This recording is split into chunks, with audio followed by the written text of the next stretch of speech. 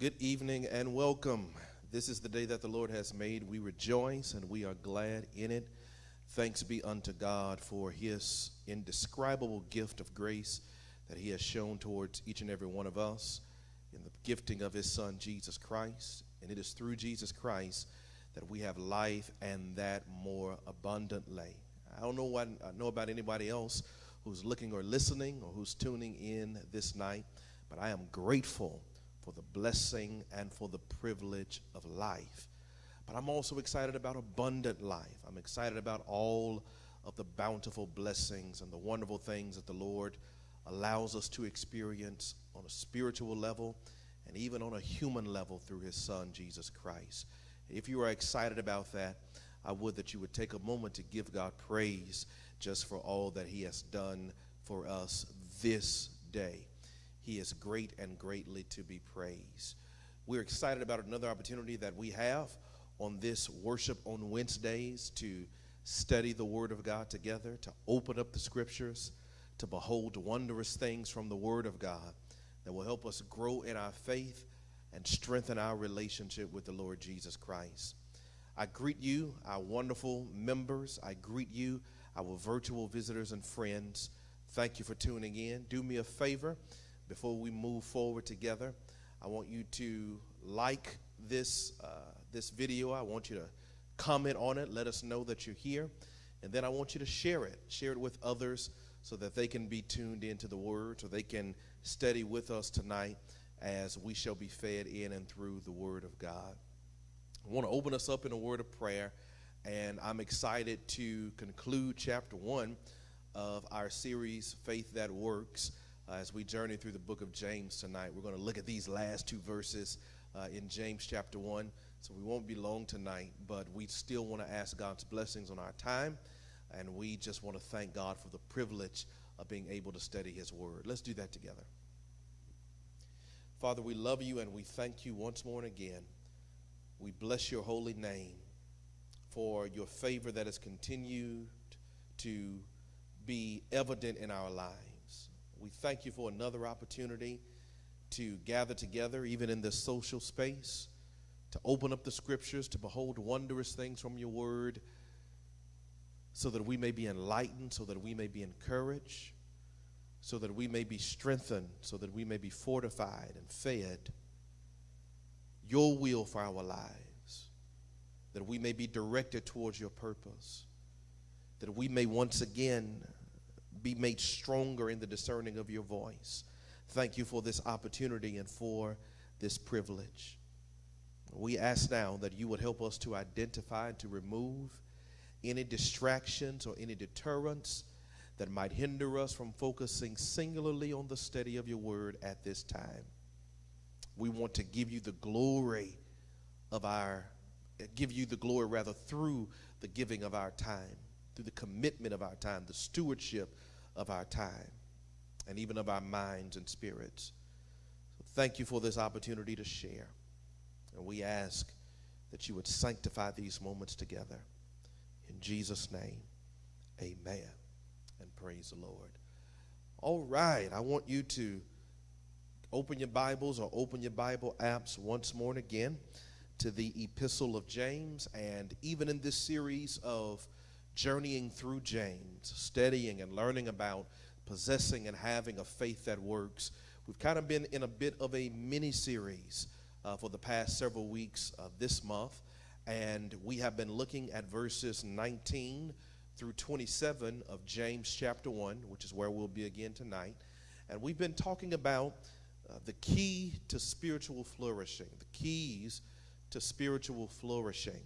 And the purpose or the aim of this particular mini-series, within this series, if you will, is to show us those things that we need, reveal to us those keys and those principles that we need that will help us to truly grow spiritually, help us to really bear some spiritual fruit, help us to really see some spiritual progress where we move from faith to faith and from glory to glory, to really align ourselves spiritually so that we can be in tuned into God's will for our lives and we can also be able to better discern God's purpose for our lives. And so James chapter 1, verses 19 through 27 has revealed to us three keys, and we'll deal with a third of those keys tonight. But if you remember from past lessons, the first of those keys that James shows us that we need to spiritually grow and to spiritually flourish is that we need to respond attentively to the word. And then the second of those keys, which we learned on last Wednesday, was responding actively to the word. And the last key that we're going to look at tonight is responding appropriately to the word. Go ahead and type that in the chat or in the comment section.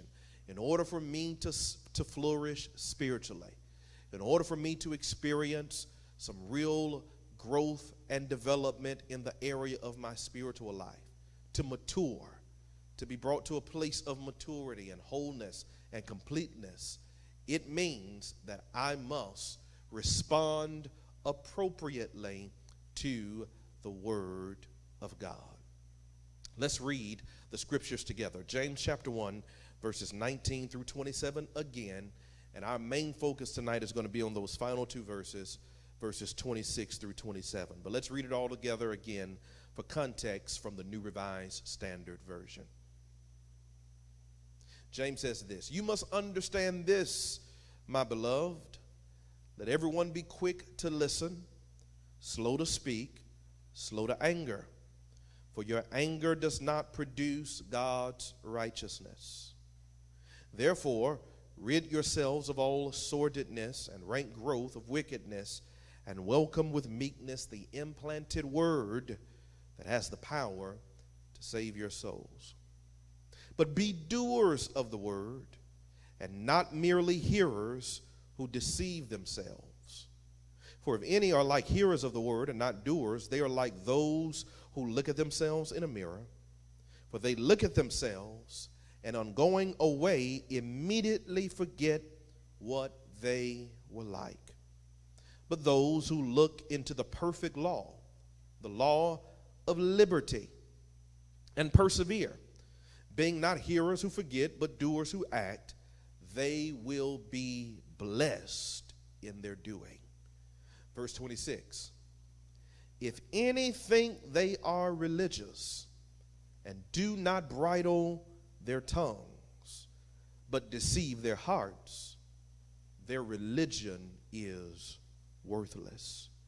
Religion that is pure and undefiled before God the Father is this: to care for orphans and widows in their distress, and to keep oneself unstained by the world."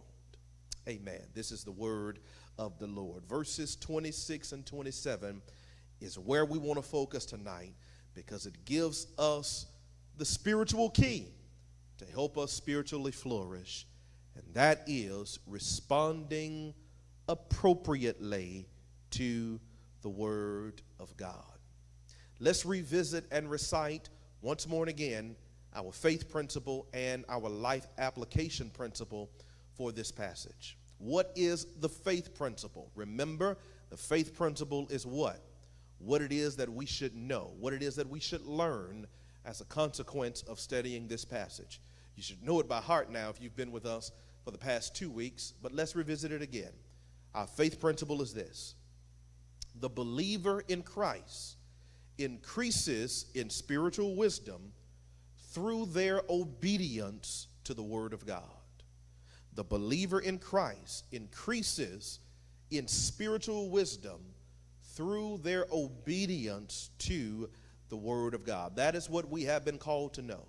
The more we obey what the word of God says, the more we adhere to the teachings of Christ, the more we apply the principles of Scripture to our lives, the more we increase in spiritual wisdom. That we become more spiritually wise. That is, when the Holy Spirit acts upon our minds and our hearts to do those things that honor God and please Jesus Christ. And when we do those things that honor God and please Jesus Christ, it results in spiritual growth. it results in spiritual maturity.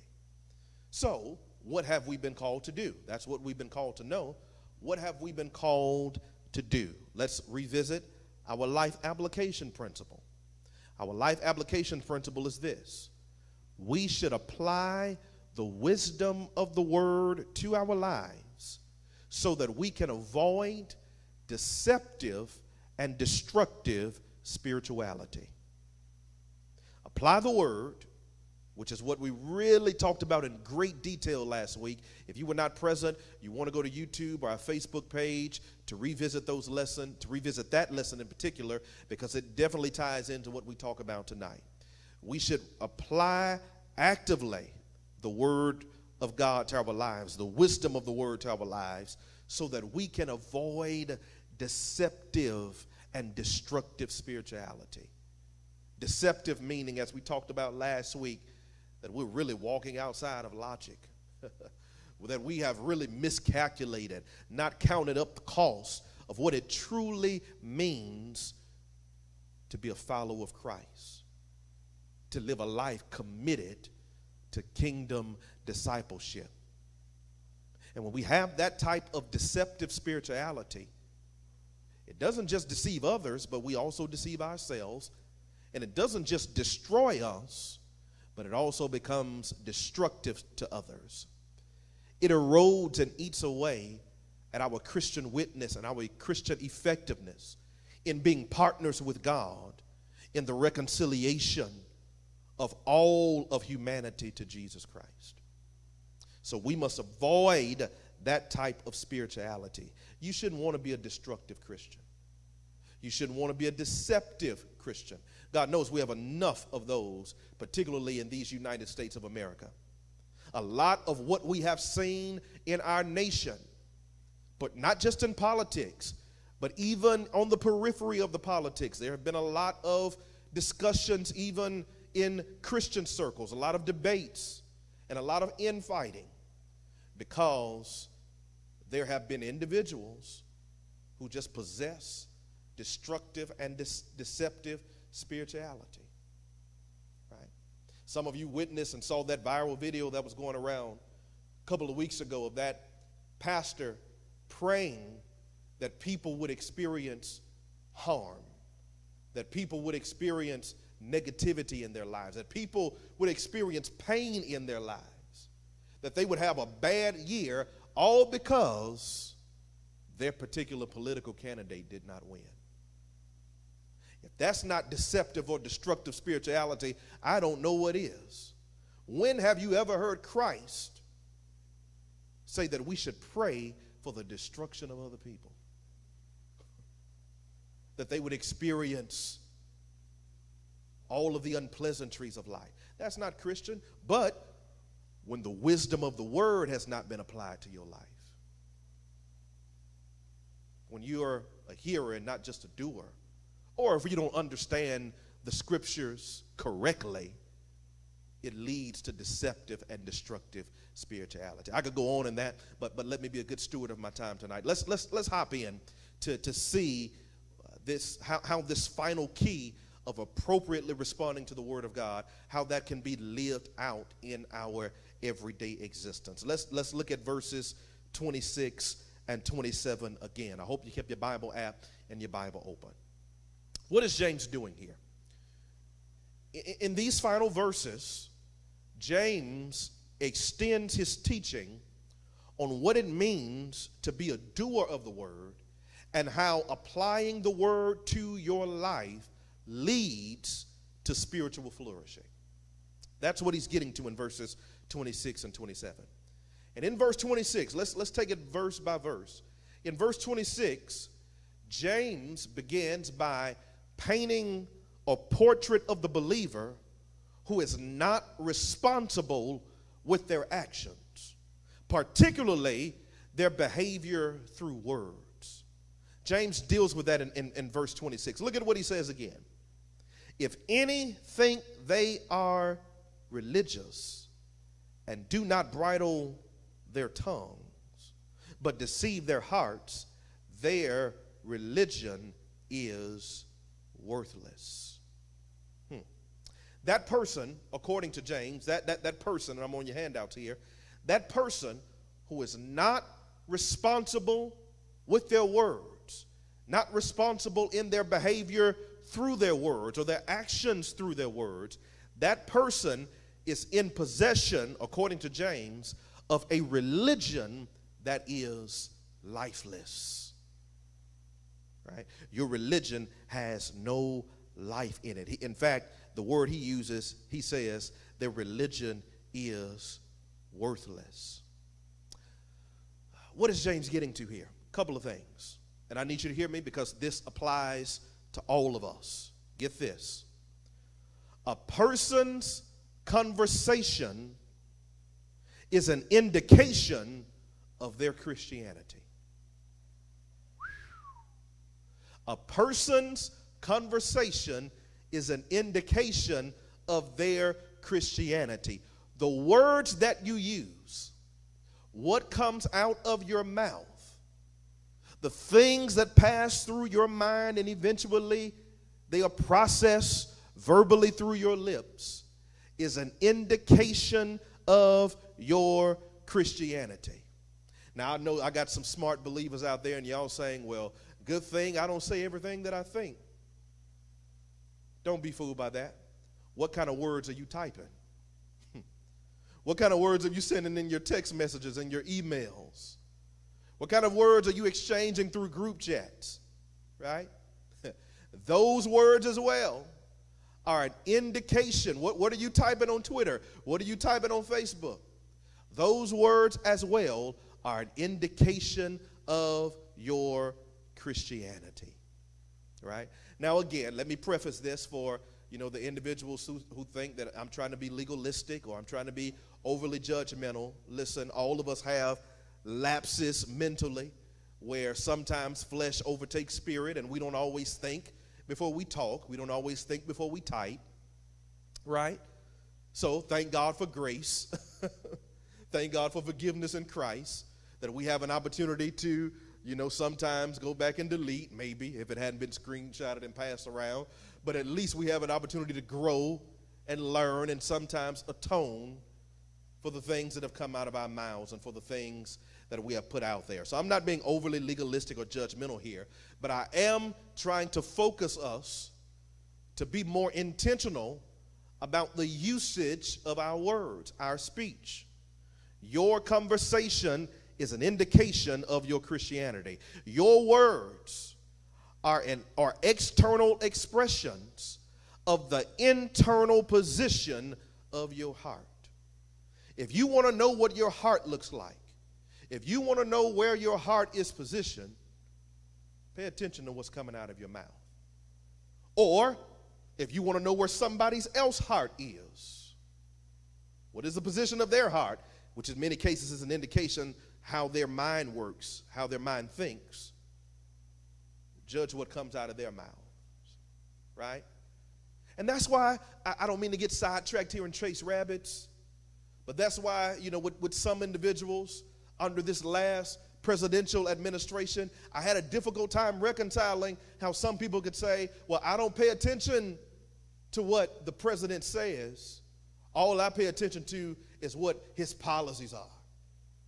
I got a problem with that because your heart, in a real sense, influences your policies.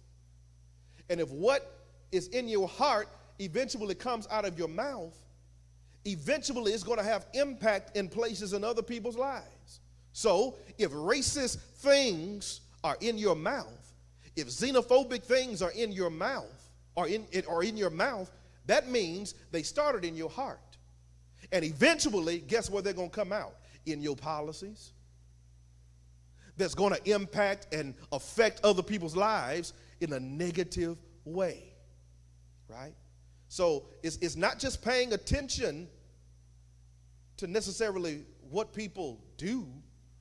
It's also paying attention to what they say. It's a reflection of your heart. This is why James would say in verse 19, remember when we started this? James would say that every believer should be real slow to speak. Be slow to speak. And when James says be slow to speak, that phrase is wise counsel to every believer to give prayerful consideration and intentionality to your words. Be slow to speak. Take time to process your thoughts. You know, I know sometimes, the words, they just kind of come up and sneak out. But James says, if you're a believer, you ought to be slow to speak, because what you say carries a lot of weight, carries a lot of impact spiritually.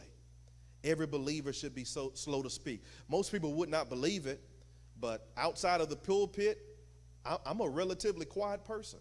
I'm a relatively introverted person. And some of you may be like that.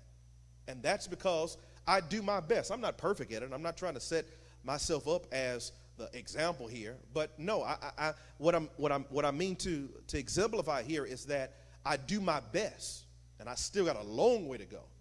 But I do my best to try to be intentional about processing what I say, processing how I respond, because of the God that I represent, because of the church that I represent, because of the Christ that I represent. And I know that my words carry weight. And it ain't just the pastor's words that carry weight. Your words carry weight as well. Give consideration, prayerful consideration, and intentionality to your words. Failing to do so results in deceptive and destructive spirituality. Hear it again. James says, if anyone seems to be religious, and religious here means leading a life of God-honoring worship. If anyone seems to be leading a life of God-honoring worship, right, a lifestyle of worship. Now, when we talk about worship, we're not just talking about what you do on Sunday, singing, lifting up the hands, all of those external expressions of worship. No, you have been called as a believer to live a life of worship. Everything that you do is worship, right? So if anyone seems, James says, to be leading a life of God-honoring worship, to be religious, but not bridle their tongues. What does it mean to bridle your tongue? You don't restrain or control your tongue, but you deceive their hearts. Your religion is worthless. Where did James get this from? He got it from his brother. He got it from his brother Jesus. Look at what Jesus says in the Gospel of Matthew and Mark about being careful about your words and ultimately what your words reveal.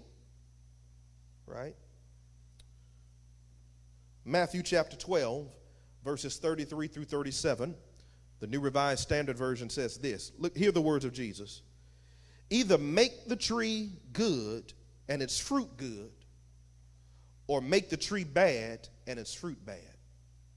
For the tree is known by its fruit. You brood of vipers, how can you speak good things when you are evil? For out of the abundance of the what? Heart, the what? The mouth speaks. The good person brings good things out of a good treasure, and the evil person brings evil things out of an evil treasure. I tell you, on the day of judgment, you will have to give an account for every careless word you utter.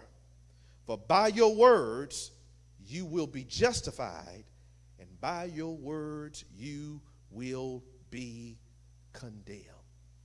Jesus says, listen, stop with this duplicitous, deceptive spirituality.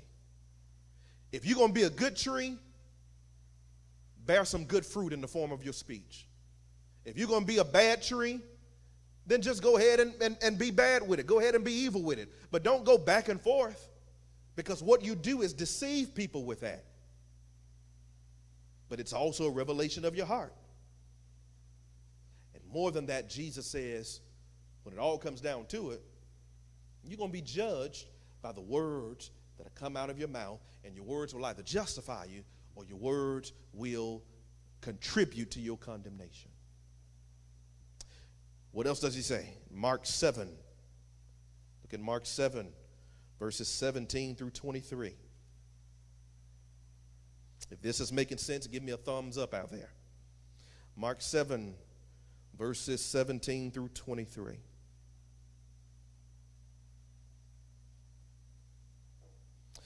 When he had left the crowd and entered the house, his disciples asked him about the parable. He said to them, "Then do you also fail to understand? Do you not see that whatever goes into a person from outside cannot defile, since it enters not the heart but the stomach and goes into the sewer? Thus he declared all foods clean."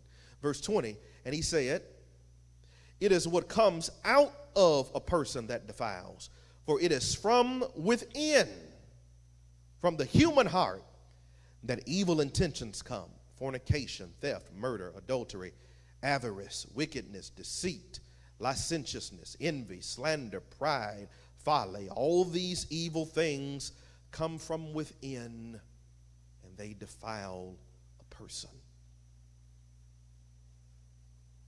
Therefore, Jesus says we have to guard.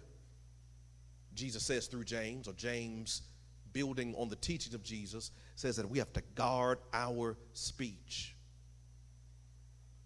We'll get into this more in chapter 2, or chapter 3 rather, when he talks about taming the tongue.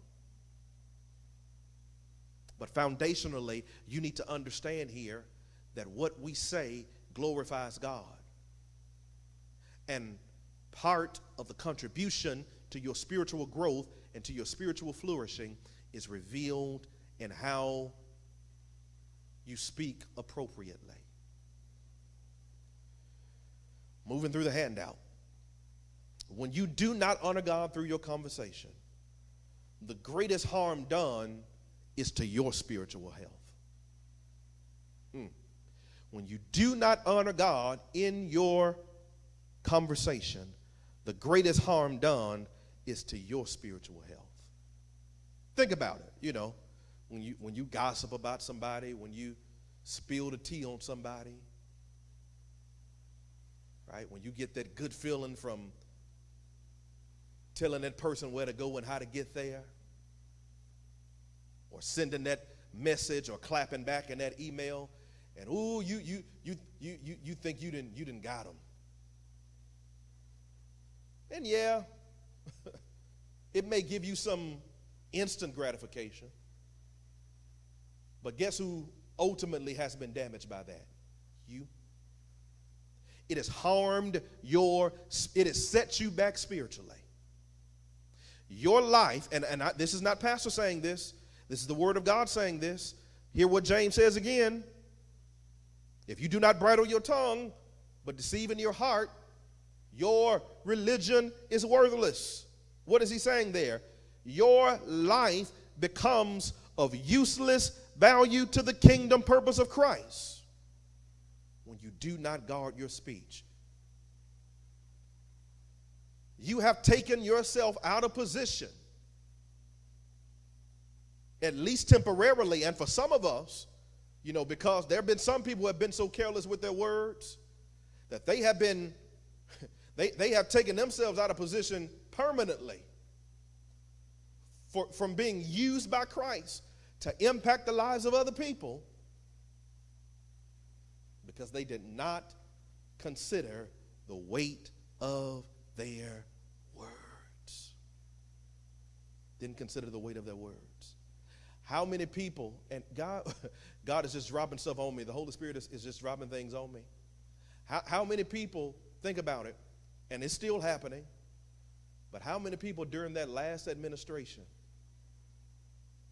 lost jobs, lost income, did damage to their future, got kicked out of school, lost opportunities because they did not consider the weight of their words? Posted racist or negative things on social media or sent them to other people. Cost them. Right? And I know that's on a real low level, but think about that on a high spiritual level. God says you become more useless to me if you do not consider your words. Colossians 3:17, it won't be on the screen, but you need to hear what it says. Well, Paul admonishes those of us who are believers that whatever we do in word or in deed, we do so to the glory of Jesus Christ. We do so to the glory of God. You got to keep that in mind. How many times, and I'm asking this question in transition, I'm moving to the last verse. How many times, you ain't got to answer on social media, just reflect on it. How many times have you allowed your words to cancel out your worship? How many times have you allowed your words to cancel out your worship? Remember now, I'm not talking about worship, lifting up the hand, singing of the song. I'm not talking about that Sunday morning stuff you do. I'm talking about the life of worship that you have been called to live. The life of worship that honors God even in your interaction with other people. How many times have your words done damage to that? Bringing glory to the name of Jesus Christ. Right? Finally, James says, responding to the word appropriately encompasses not just our conversation, that's what verse 26 was talking about, but responding appropriately to the word also deals with our compassion and our conduct. Our compassion and our conduct. Look at verse 27. James says, religion that is pure and undefiled before God the Father is this, to care for orphans and widows in their distress, and to keep oneself unstained by the world. Now, when James speaks about pure religion, when he speaks about true religion here, being expressed through the care and compassion of widows and orphans, what is he talking about here? He is speaking about us giving intentional energy and attention to God's special interest. Right? I need you to get that. Giving intentional energy and attention to God's special interest. In other words, pure religion, true religion, James is teaching, is caring about what God cares about. It's caring about what God cares about, but it's also caring about who God cares about. James says that's pure religion. Giving energy and attention to God's special interests. Who were the widows and orphans? And why does James feel the need to lift this up? Well, you got to remember now, this is, in fact, the whole of Scripture, for the most part, is written in a very patriarchal society. It's a very male-dominated society. If you were not a male, if you were not a man, you were considered pretty much not a second-class citizen. You were considered a lower-class citizen, right? So it's a very male-dominated patriarchal society. And orphans and widows, other words, kids without fathers, wives without husbands that maybe had passed or, through divorce, widows and orphans were often people who were neglected and dispossessed in every aspect of society. They were not looked after financially. They were not looked after legally. In fact, they were often taken advantage of. They were not looked after spiritually. And so, when we take this into consideration, this is why when you look at the whole of Scripture, from the New Testament to the Old Testament, when you look at the whole of Scripture, God repeatedly commanded his people to not neglect widows and orphans. He commanded his people to care for them and for his leaders to defend them so that they were not forgotten or taken advantage of. God was always clear on this. If you are in relationship with me, one of your responsibilities is not just fidelity and faithfulness to me and to my word, but it's also looking after those who are marginalized in the culture, marginalized in the society. What does that mean? If you don't hear nothing else I say tonight, get this. God is a God of social justice. Somebody help me type by typing that. Help me by putting that out there. God is a God of social justice. Make it a status and tag me in it, because I want the world to know that I stand by this, and this is evident in Scripture. God is a God of social justice. Aside from idolatry, let me help you tonight. For those of you who may disagree, read your Bible. Aside from idolatry, aside from the worship of false gods, it was Israel's lack of social justice that angered God. Whenever you see God mad at his people, he would always start by telling them how upset he was that they had turned away from him and his word. And right after that, he would tell them how displeased he was that they had not been faithful in looking after the widows and orphans. I can go in every book of the Old Testament and point that out to you if I had time, but I don't. But you also need to remember that this was also why Jesus rather condemned the religious leaders of his day in the New Testament. The problem that Jesus had with the Pharisees and the Sadducees was not just their religious hypocrisy, but also their refusal to allow the temple to function in the way that it was designed to function. You remember that after the triumphal entry, Jesus comes in, turns over the temple turns over the tables in the temple because they had made it a den of thieves and robbers. It had become about money. And Jesus says, y'all are no longer helping the people that you have been called and commissioned to help. Okay? Maybe y'all think I'm making this up. Let's look at a couple of scriptures and I'll practically be done. Turn to Deuteronomy 24. I need you to see that God is a God of social justice. Deuteronomy 24, verses 17 through 21. Now, this is Moses for the second time giving God's law. Deuteronomy literally means second giving of the law. Moses is giving the law to the new generation of Israelites who are preparing to go into the promised land so that they won't mess up like their ancestors. He says, let me tell y'all what God said again so y'all can get it right. In verses 17 through 21 of Deuteronomy 24, hear what Moses says on behalf of God. You shall not deprive a resident alien or an orphan of justice. You shall not take a widow's garment in pledge. Right? That has something to do with within the legal system. I ain't got time to dig in it, but I just want you to get the gist of it. Remember, God says, that you were a slave in Egypt, and the Lord your God redeemed you from there. Therefore, I command you to do this. When you reap your harvest in your field and forget a sheaf in the field, don't go back and get it. You leave it there for the alien, for the orphan, and for the widow, so that the Lord your God may do what? Bless you in all your undertakings. When you beat your olive trees, don't go and be greedy and strip what's left. Leave it there for the alien, for the orphan, and for the widow.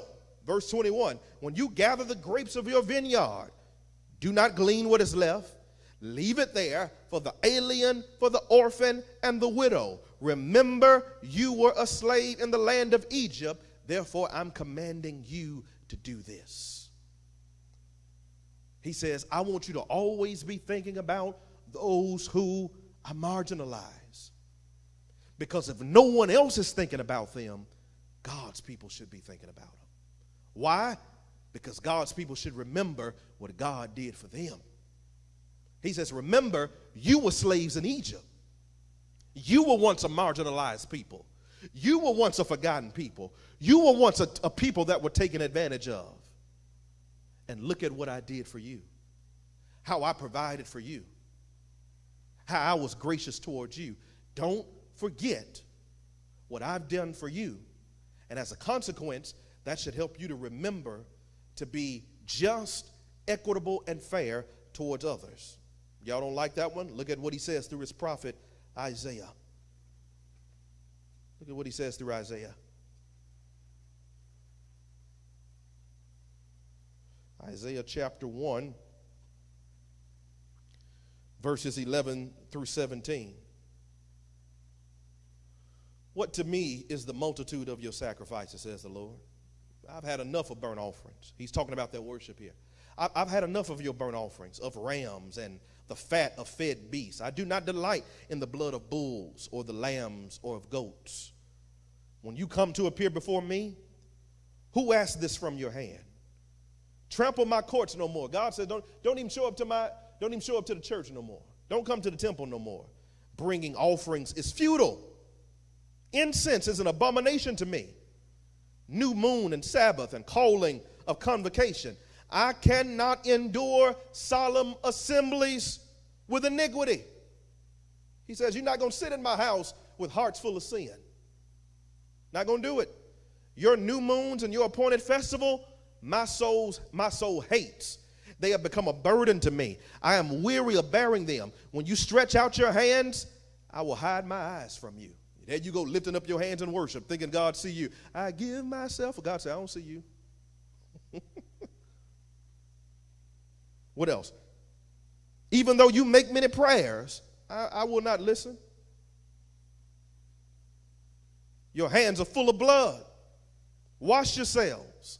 Make yourselves clean. Remove the evil of your doings from before my eyes. Cease to do evil. And do what? Learn to do good. Seek justice. How? Rescue the oppressed. Defend the orphan. Plead for the widow. He says, if you want to worship me in the right way, you got to start there. Start doing what I ask you to do in terms of your interactions with people.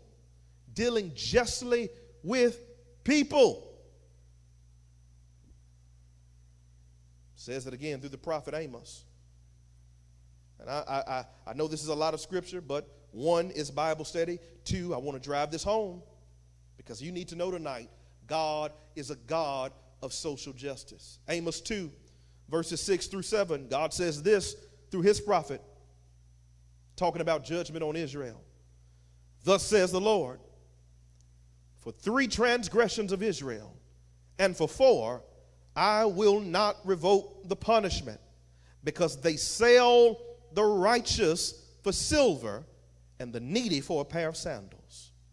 They who trample the head of the poor into the dust of the earth and push the afflicted out of the way.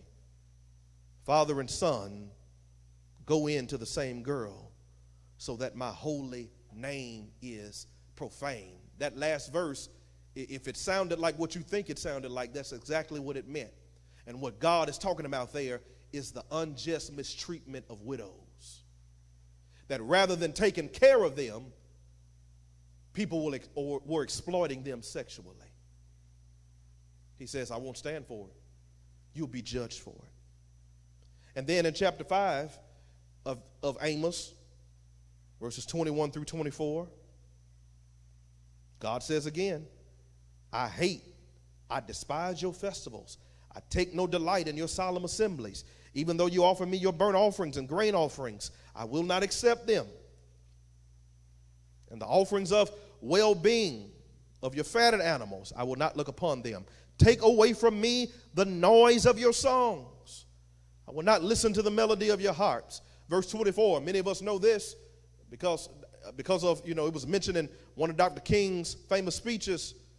He says, but let justice roll down like waters and righteousness like an ever-flowing stream. Take care of the widows and the orphans.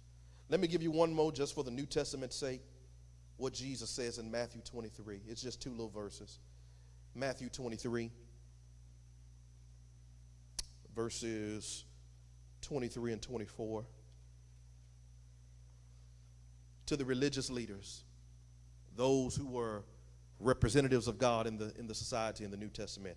Woe to you, cursed be you, scribes and Pharisees, hypocrites, for you tithe mint, dill, and cumin, and have neglected the weightier matters of the law, justice and mercy and faith. You doing all of these good spiritual, yeah, you tithe, but you ain't got no justice about you. No mercy, no compassion, no faith. It is these you ought to have practice without neglecting the others. You blind guides, you strain out a gnat, but swallow a camel. What he's saying there, the stuff that's hard, you ain't got no problem doing. But the stuff that's easy, that's what you struggle with. Taking care of the widows and the orphans. God is a God of social justice. God is a God of those who are disinherited and dispossessed, and those who are the oppressed. And James says, getting back to the lesson, that if our spirituality, if our life of worship is to be pure, if our religion is to be true, then guess what? We have to be people and believers who are concerned about those individuals as well. So what is this as it relates to Christianity and even Christian ministry? What does that mean? Social justice is not optional for Christian ministry. It's central to it. I say it again. You know, there's some out there, some of our Southern Baptist brothers and sisters, who think that social justice has no place in Christianity, has no place in the Bible. What Bible are you reading? It's at the center of our faith. But finally, I'm done. I've held you long enough. We got to have some spiritual balance. We got to have some spiritual balance. And in pursuit of spiritual balance, however, we just can't be concerned with social justice, but we must also pursue lives, according to James, of moral integrity and wholeness. What does James say? We got to care for the orphans and the widows in their distress, but we also got to keep ourselves unstained from the world. A God-honoring life is not just a life that denounces social sin, but it is also a life that confronts personal sin and makes sincere, wholehearted, full-throated efforts to live righteously. You have to try to live right. And I'm particularly talking to those in my generation and these new believers who really and sincerely believe that as long as you try to do what's right, you don't have to live right. See, we made those two things synonymous. I can be a good person or pursue good things, but I don't have to live righteously. I don't have to try to live right. No. James says, you do what's right socially, but you also got to work on keeping yourself unstained. You got to try. You got to put in the effort.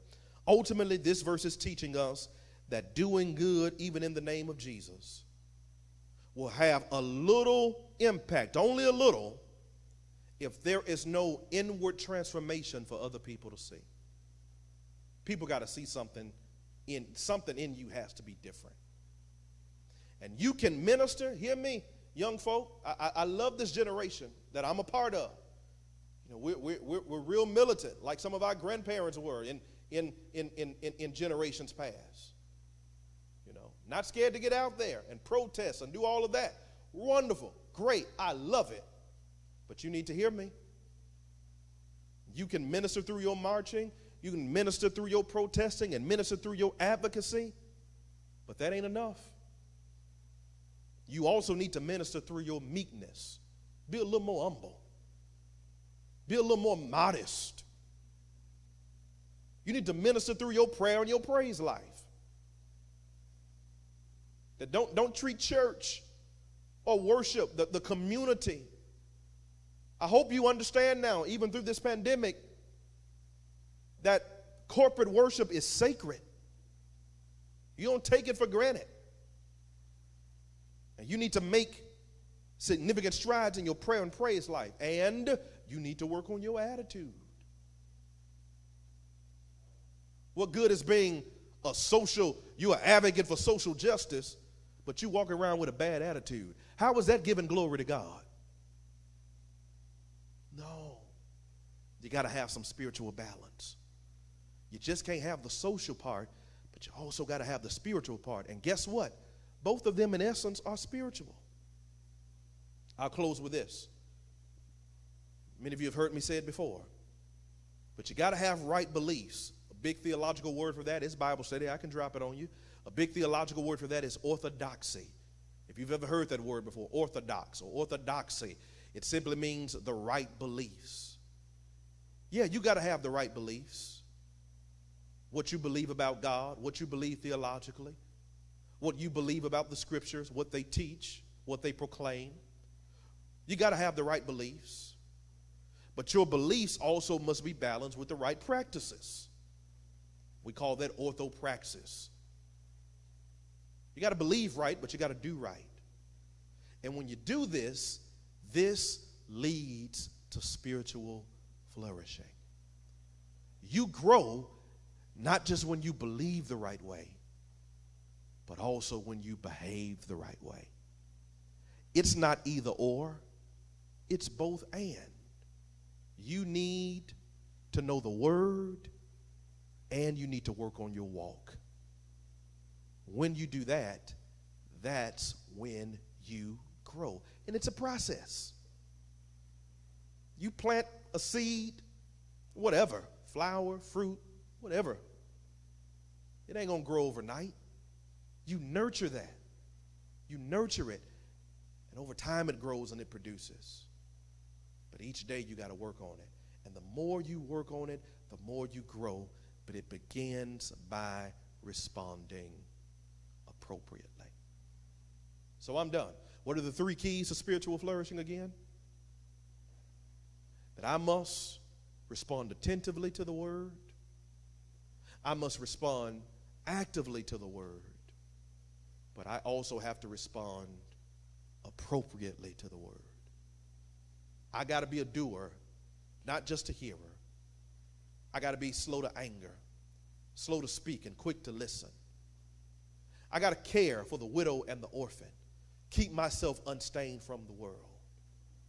Because I don't want to have a deceptive or destructive spirituality. Hope that you were blessed by it. I say amen to it. Amen simply means that you agree with all that has been said, and I hope you say amen to it as well. For the man, woman, boy, or girl who's listening to me tonight, and perhaps as a consequence of what you have heard, you feel the need impressed upon your heart to commit your life to the Lord Jesus Christ, to unite in fellowship with his church.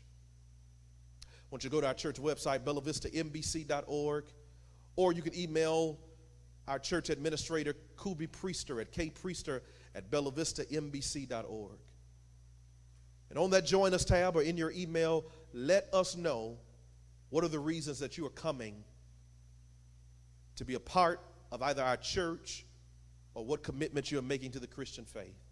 And we promise to respond to you, to walk you and lead you and guide you in that decision. Furthermore, before we log off tonight, as I ask each and every Wednesday, every time we gather, we give, even in a virtual way. If you would be so kind and so gracious and so obedient as to give an offering tonight on any one of our giving platforms, on our website, which I just mentioned, bellavistambc.org, through our text giving, texting to give to the number 713-903-7611, or by mailing your gift in to 803 East 36th Street, Houston, Texas, 77022. I want you to do that, and it will certainly help us to continue to spread the gospel and the good news of Jesus Christ. Thank you for joining me tonight. Come here, baby girl. Come here. Come here. My daughter is with me tonight, and I want her to wave at y'all. Wave at the camera. Wave at the camera. Tell everybody good night. Good night. Good night, you guys. Have a wonderful week. We'll see you next week for Wednesdays, worship on Wednesdays. Go in peace, go in love, and go in joy. And may the very God of peace, love, and joy go with you now, always, and forever. In Jesus' name, amen. God bless you.